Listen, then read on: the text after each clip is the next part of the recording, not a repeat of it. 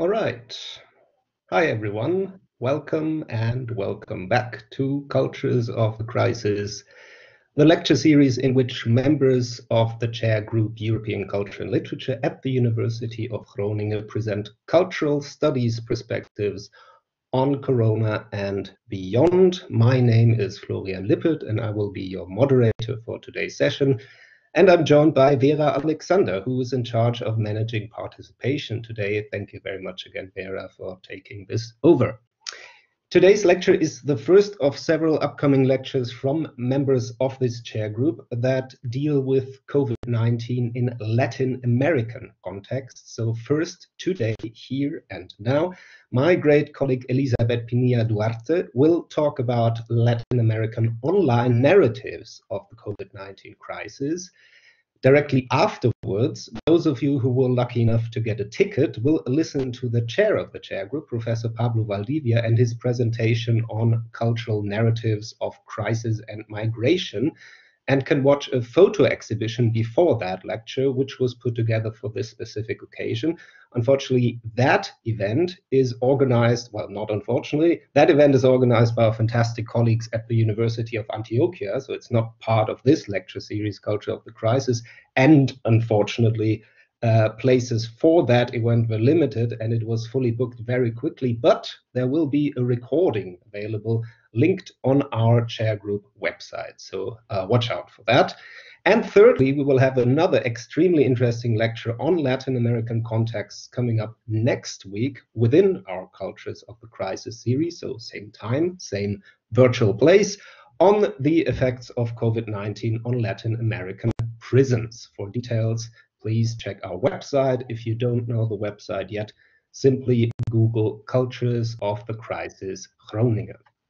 So now to part one of our Latin America mini-series. It is my great pleasure to introduce to you my dear colleague Elizabeth Pinilla Duarte, who is a PhD candidate at the Graduate School for the Humanities here at the University of Groningen.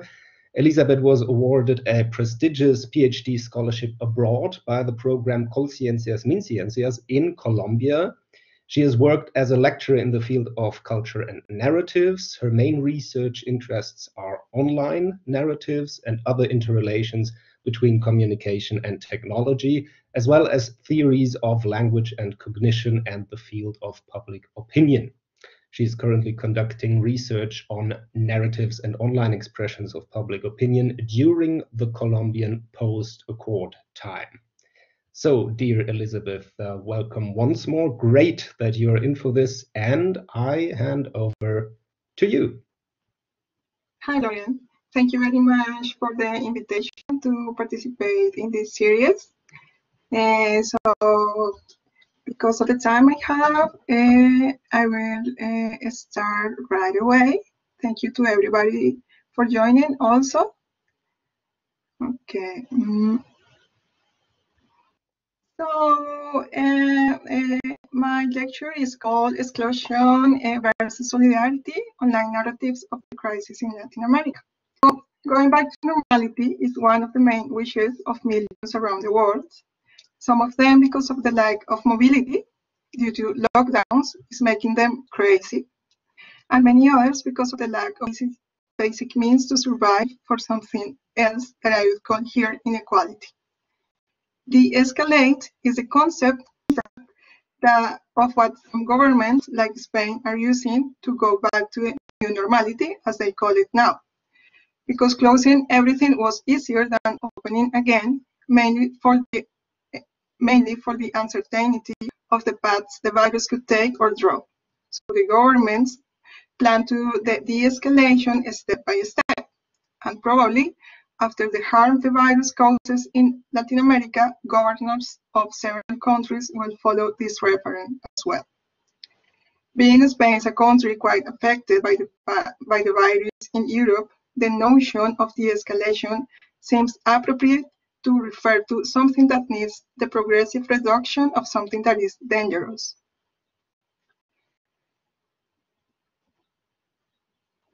What I just said is abstract, I know, and I'm gonna say it in even more abstract terms, because I want you to think of what could replace the abstraction. So I would call it P needs Q. So the question for you is, what could be replacing P here and what could be replacing Q? If we think of the terms I just mentioned, we can notice that many of them refer to movement, and movement is related to space. We move in the physical space, and we have terms to refer to movement to orientate in the world.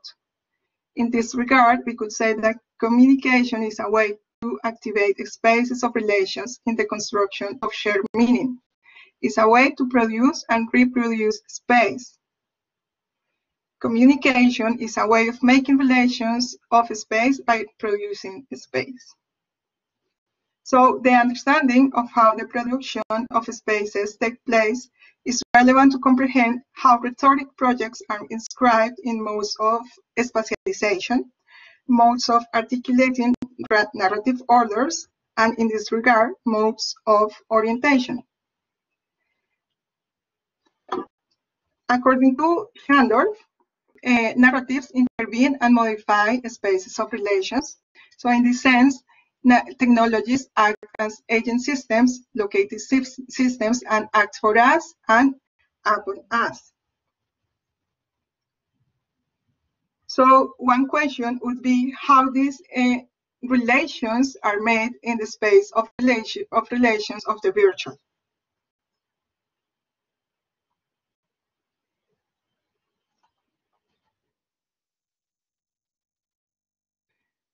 How rhetorics are inscribed in modes of spatialization, modes of articulating narratives orders, and in this regard, modes of orientation.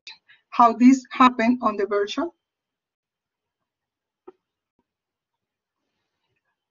This question is important because on the one hand, even though the use of this technology requires at least basic learned techniques to use it, the possibilities users have to orienting and positioning in the worlds virtually allocated are linked to experience of the physical world. And we use this bodily and primary experience to navigate in the more abstract worlds of the virtual. On the other hand, because while trying to make space relationships, we also try to allocate ourselves and position on the basis of a scale-time notion. Of course, the access to technologies is still very asymmetric, and while many don't have access to physical devices, others, due to lockdown, again, had to start to learn how to deal with it very quick. Let's think of, for example, teachers. If we go back to the exercise I propose, let's say that we replace P for teachers. What would the escalation mean for them? Why would be Q? For now, I would like to say that communication is a means of space making through which positioning is effectuated. The notion of positioning has to do with the production of subjectivities. How is the production of subjectivity during this time of uncertainty in Latin America? On the one side, we could say that today, more than ever, these subjectivities are linked to emotions of uncertainty and fear, not only because of the virus, but for the escalation of actions took by governors that reflected the big inequalities among societies and communities, and also because of the consequences different narratives they are making ostentation of. On the other side, but very linked to the first one, the expression and production of subjectivities are now more than ever, let's say, in a redundant way, connected action.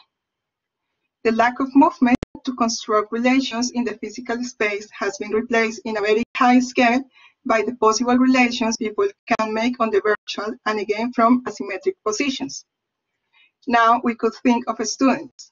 If P is students, what do they need in terms of de-escalation? What is Q? The relations that make in the space of the virtual is filled now with super mega doses of information to cope with their fear, while information injects more fear. But at the same time, actions of solidarity are done by ordinary people, like the recent article by Jacqueline Fox. This article is about a young guy that belongs to a Peruvian indigenous community and who is also a student in the big city. And his concern for his community during the lockdown made him start to collect resources for the community. And actions like that one are made everywhere in Latin America. And I would post that here that those are representative of solidarity because we can see a concern for the other. Even though neoliberalism and its discourses forget about otherness, it is undeniable that we are because of the other.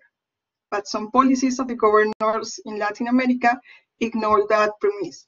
And their connection to social media is many times worse than what a profiteer would do. Because instead of leading, what they are doing is the act of misleading with the immediate consequence of endangering the lives of thousands.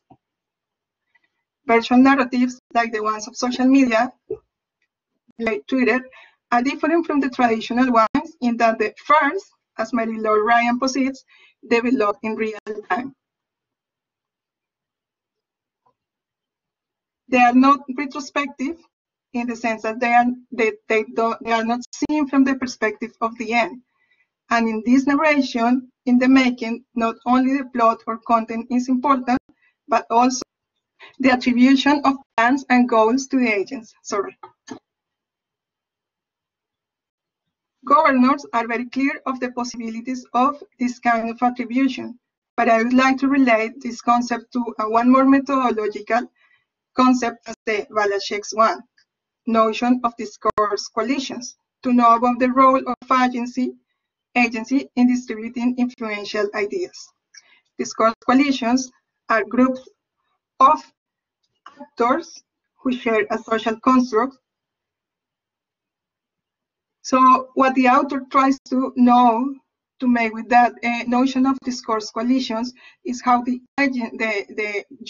link between agency and concepts produce influential ideas, and how those influential ideas produce actions in the social.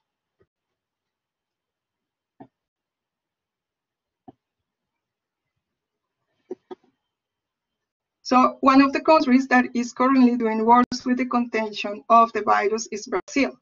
And beyond of the fact that Brazil has a very large population, many believe that the misleading actions of Bolsonaro were one of the causes of this situation. Even though Bolsonaro was banned by the Brazilian army to take political actions, and Twitter has erased some of his videos and tweets for considering them endangering to citizens' health, making sense of the state of affairs can be deduced in part by the tracking of his positioning published and promoted in the virtual. Of course, as everybody knows, Bolsonaro's view is very attached to Trump's. This is, for example, one tweet that he posted in March the 3rd, when he was making some negotiations with Trump.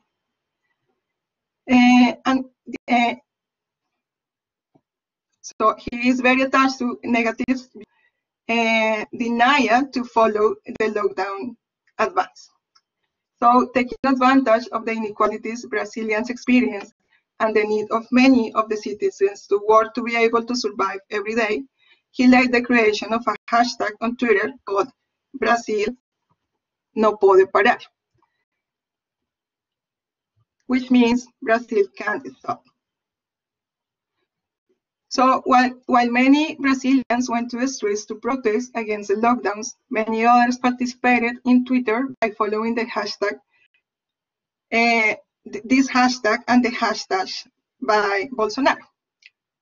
In the own account of Bolsonaro, he wrote this kind of tweets. Worse than being defeated is the shame of not having fought.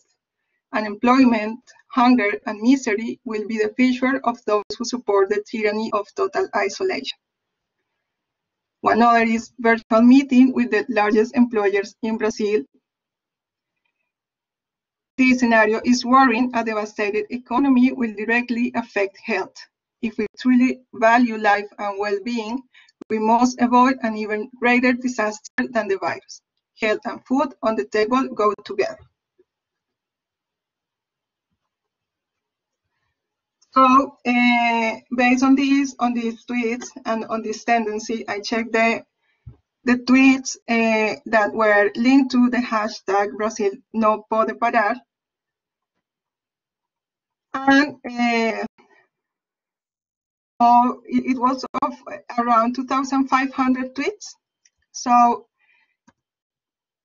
in a very first view, we can see some concepts that are related there. So, for example, we have in the center Brazil no pode parar. That is very related to Jair Bolsonaro, but it's also related to Morte, and of course is related to chloroquina in Spanish, salvavidas, chloroquine, save lives. And in this sense, if we do another kind of approach to these connections, we can quickly see some clusters there in those concepts, among those concepts. If we do like a more extract from there, like more the most important concepts, there is still the connection between the words or concepts morte, that means death, chloroquine salvavidas, testimonio, that means testimonio. So in this regard, well, Bolsonaro was until last week very obsessed with the chloroquine and chloroquine, but this week he changed because again he was banned by Twitter, and for example the hashtag Brazil can't stop is not followed anymore, as well as Twitter took some actions against Trump's Twitters because they are considering that those tweets, Bolsonaro's tweets, are endangering people's lives. But in the meantime, in the real world, to call it somehow right now, people are very influenced by those ideas, and that's why also they are going to the streets and they are protesting against lockdowns. So we understand that many of them, they really need to work to get the food to survive every day, to pay the rent. But many others are just following the narratives posed by capitalism and neoliberalism and ultra-right-wing discourses.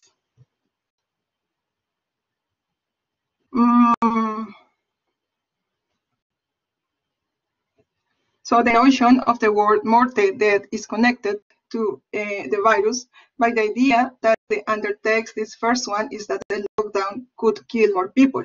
It's not the virus, but the lockdown. In this regard, Brazilian narratives and actions against lockdown are leading exclusion in the sense that, as it has happened in many other countries, the poor and the more fragile people, the social structure, are the ones that most at risk put their lives. And this is to save the economy, to save free elections, but more importantly, and before they don't have any choice to survive. Well, one different example is that one of Cuba, which has been widely seen as a solidarity country for welcoming an English ship in March with people infected with the virus and for sending doctors to different countries to help with the infected with the virus. Cuba is a country with a very controlling government, and poverty and inequalities are also in the everyday lives of most of the population. In this regard, access to the virtual is not so common as in other places, and just in 2019, people could pay a server to have free access to the internet. But in any case, expression of people is observed and by the government and controlled. On the other side, it has also been denounced that the Cuban government charges the countries for the doctors with high fees. For example, if doctors go to Italy, well, the Cuban government charges Italy for I don't know, $5,000, $10,000,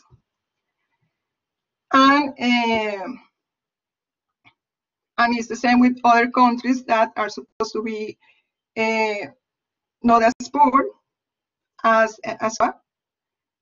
But it is also supposed that the Cuban government send their doctors to poor countries and they don't have to pay for the fee. So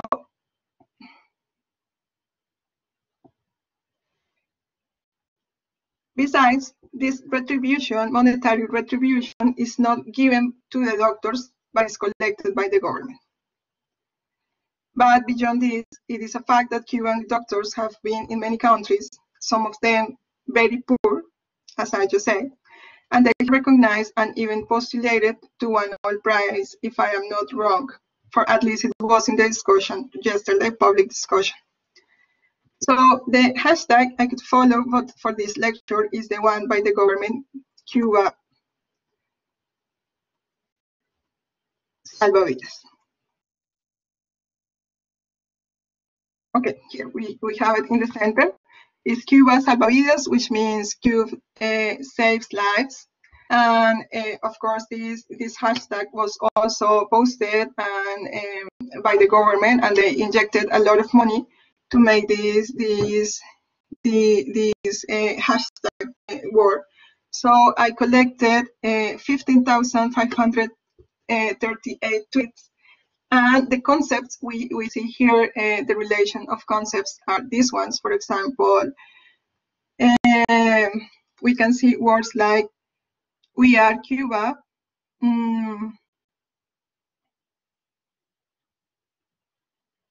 health, doctors, endeavor, country, Cube saves. Yeah, for now. So they don't have solidarity, of course, is around there. So of course, if we compare to the cluster of the Twitter Brazilian tweets,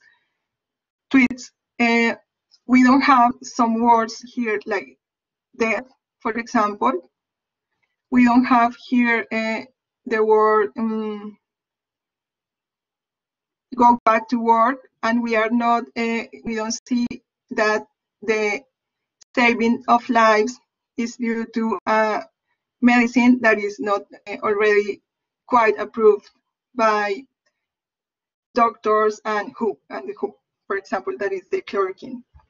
So we have other concepts that are that belong more to community, but of course we know that they are like spread by the government. So in a more small cluster, I see that we can see that Cuba saves is very linked to another concept or an hashtag that is "we are continuity," and Cuba is health in this moment of the virus. But also, and due to the context of the country, we see that these concepts are related to other ones that make, for example, that other countries didn't receive the doctors sent by the Cuban government. So, for example, this the first concept, revolution, that is very connected to the leftist idea and socialism and communism, is also very present in the, of course, in the hashtags and in the tweets spread by the government. So there is one concept that I am studying right now that is love, amor, and the connections between Cuba saves and Cuba doctors as heroes are connected to the semantic field of love, in which love is also a fight and it means also suffering. So in the end, I don't want to defend any of these narratives, but only discuss about the narratives are spread in the arenas of the virtual right now.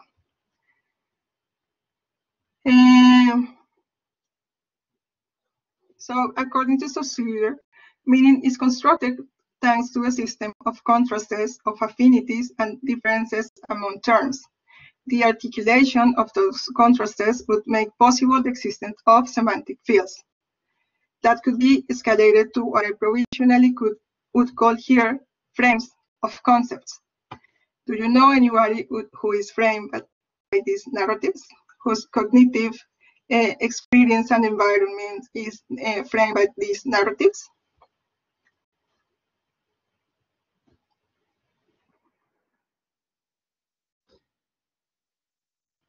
So to go back to the first exercise, who is P and who is Q, I would say here that for me, P is otherness and Q is narratives. So to take into account, again, otherness, we need to build new narratives that are inclusive and that also are an extension and forge solidarity actions. And that's it. Thank you. Well, thank you so much, dear Elisabeth, for this great presentation and a very inspiring one as well. So we were not only able to have a comparative look into different contexts in Latin America, but also I would think an approach to or a particular analytical approach to measure what has been discussed in previous lectures in this lecture series before, namely how we can actually measure public communication and draw conclusions out of this at a very broad scale, right? And at the same time at a very reliable scale. So that was very deep and rich, and I would invite everyone in the audience, as always, to ask their question and participate in the discussion. For those of you who are not familiar with how it works yet, you can simply, in the lower right corner of your screen, click on the icon with the two white arrows, and then click on the speech bubble icon, and then you can just type your question. Oh, sorry, I just realized I forgot to enable you to type this question. So I will do this right now while continuing speaking. Sorry for that. So as of right now, you should be able to ask your questions through the chat function, which I've just described. Just go down to the lower right corner of the screen, click on the two white arrows in pink ground, then click on the speech bubble and write and ask away.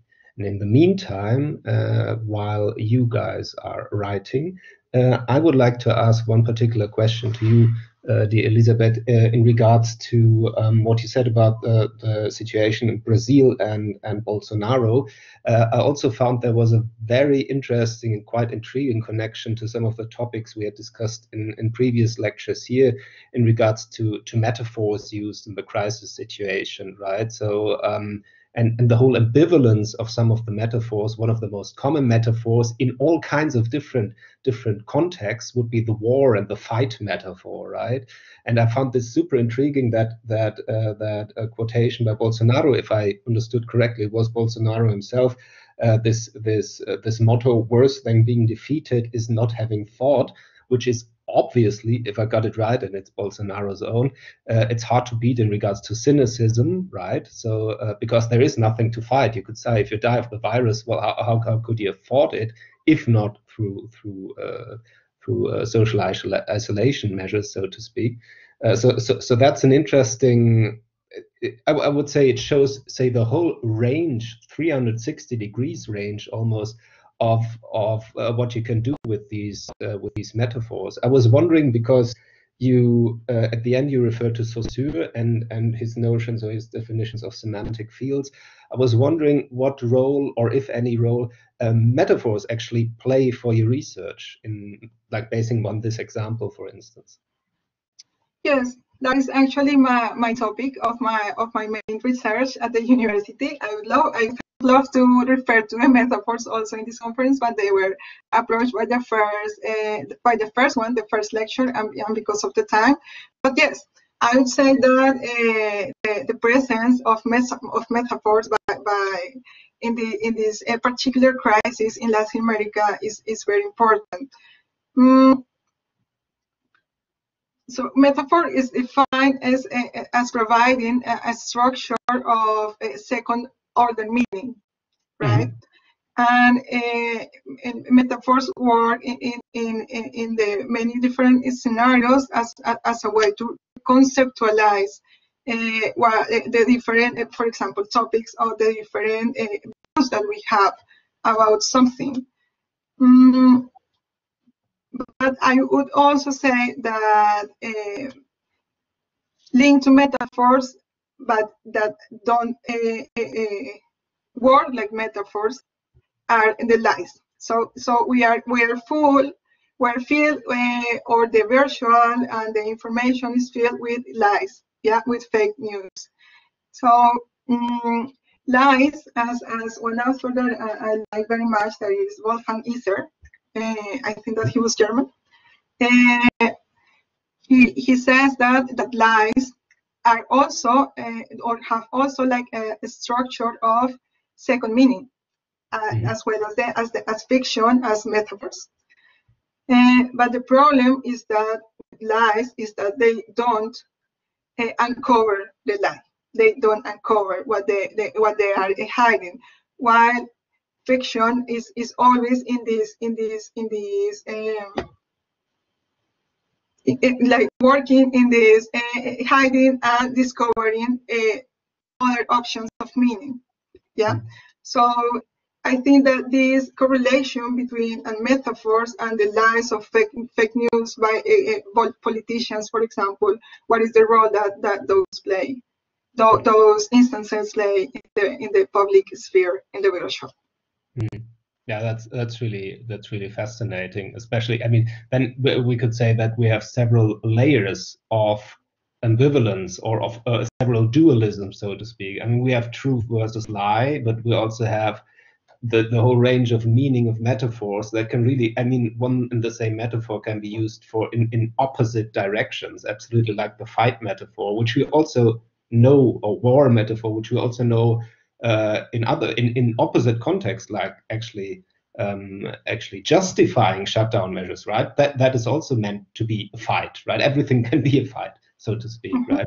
We have dualism, so to speak, at several layers there, if you will. So here comes the first question from the audience. I will read it out. Great presentation, Elizabeth. I wonder, what role does freedom of speech play in your research? Are there things which are unsayable or still unsayable? Another really high-end topic in current debates, right? And again, I would, if I may, I would add again a case of dualism or high ambivalence. Like if you look at infamous Trump, who demands freedom of speech for himself and at the same time tries to shut down, etc., etc. So what do you say, Elizabeth? So yes, in the case of Cuba and in the case of Brazil, both of them refer to freedom of expression. But in Brazil, for example, Bolsonaro says that the lockdown is also blocking the freedom of expression of people. And that is one more reason for people to be against the lockdowns and go out to the streets to protest. So the next question goes maybe slightly off topic, not so much, I think, but I hope you can say something about this topic. I was thinking about the pre-corona context in Latin America, and that there were protests against the governments in many countries, such as Chile and Colombia, for instance. How does this work now with the lockdown? So how does it influence these movements of solidarity, leading to them not being heard right now? Or are they still taking place online or simply excluded from the public sphere? In connection to the previous question, maybe to what extent is free speech still possible in lockdown times? I think this is a very virulent topic indeed, right? What do you say, Elizabeth? Yeah, thank you for the question. Yes, actually, I think that my colleague Juan del Valle is going to approach the connection among the protesters that took place in Chile before the lockdown and what is happening with them right now.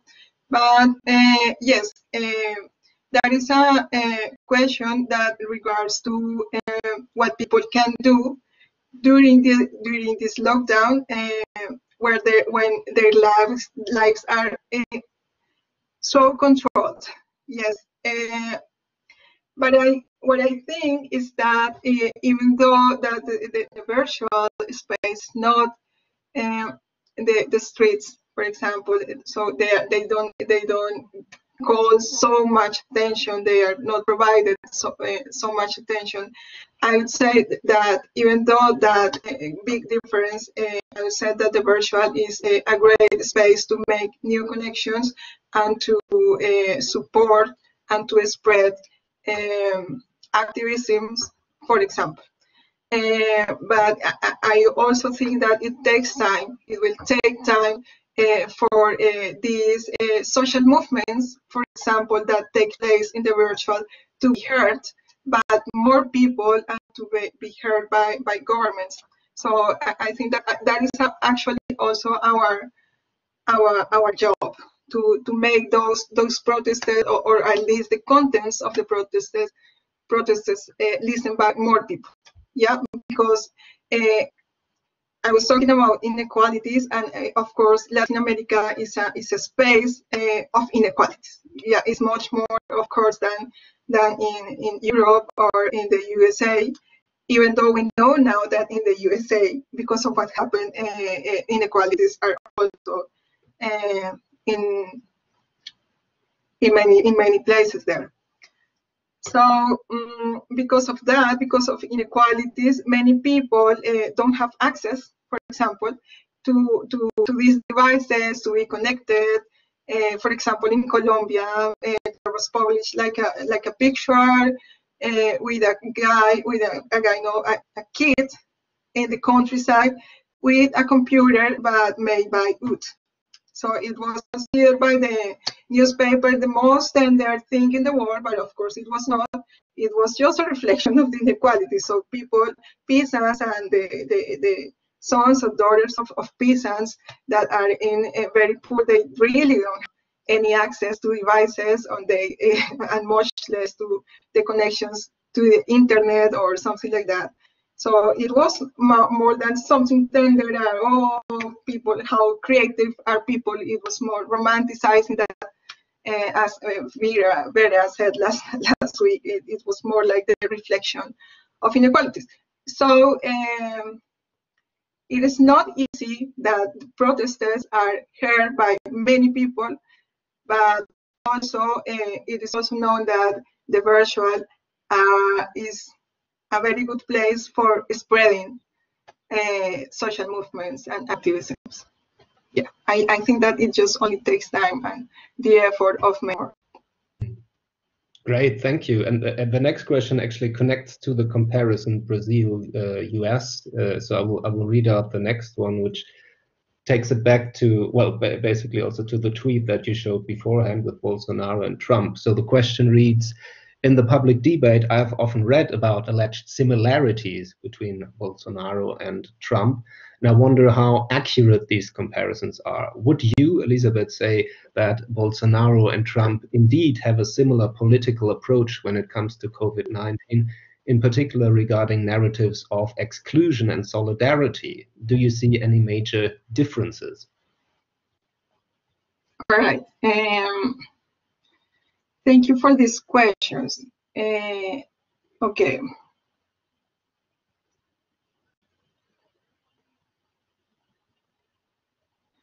Yeah.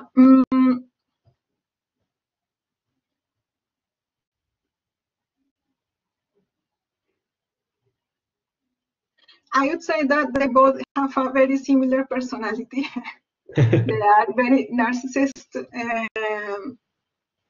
They belong to the ultra-right position, political position. They both are denying, for example, how dangerous could be the virus. That's why they are saying that it is more important to save the economy, because if we don't save the economy, if they don't save the economy, so they will that action will actually kill more people than the virus. And at the same time, they are hiding many things that they have skipped to do in their own countries, like the creation of social policies to cover not, but to eliminate, to eradicate until some point inequalities. We know that it is not going to be one solution in a frame time of 4 years or 8 years. There can be actions taken by the leaders of the countries, and in particular, both of these leaders, Bolsonaro and Trump, are just trying to make people, they're populists. In one word, both of them are populists, and their view is very, very linked, is what I could say right now. Yeah. Great, thanks so much, dear Elizabeth. I also see, for those who are in the live audience, that our chair associate member Jacqueline Fox has posted a very interesting link to an article with further information on the lockdown situation in Chile. So everyone who's interested in that, please just click on that link. And I also see that the thank yous and congratulations are already popping in the chat. I hope you can see that too, dear Elizabeth, because obviously some of our colleagues are now heading over to the other presentation I mentioned at the beginning of this lecture. So thank you once more, dear Elizabeth. This was really a fantastic and really deep insight into the situation in some American, South American, Latin American countries in these regards. And we can see, like, taking together also your responses to the questions, how complex the situations, one should rightfully say, are, and how careful we must be in our analysis, and also speaking from the European studies context in judgments, be it the use of particular metaphors or being be it the evaluation of an overall risk or of say the balancing between different values and so on, that we don't remain too Eurocentric in that regard, because we can clearly see in these discussions like how different really the power relations and the problems relations between different problems and aspects and areas can actually be. So thank you so much again, dear Elizabeth, and thank you all for participating in the discussions. There are more and more congratulations and thank yous in the chat for you. And yeah, I would add another thank you to our dear colleague Vera Alexander, who helped out with the moderation today and with the participant management. And yeah, please, guys, everyone, don't forget to tune back in next week, then with another lecture from the Latin American context, as previously announced. All details can be found, as always, on our website. And for now, I would wish you all to stay healthy, stay well throughout this coming week, and see you again soon. Thank you very much again, dear Elizabeth. Thank you very much. Have a good day. Take care, guys. Goodbye. Bye.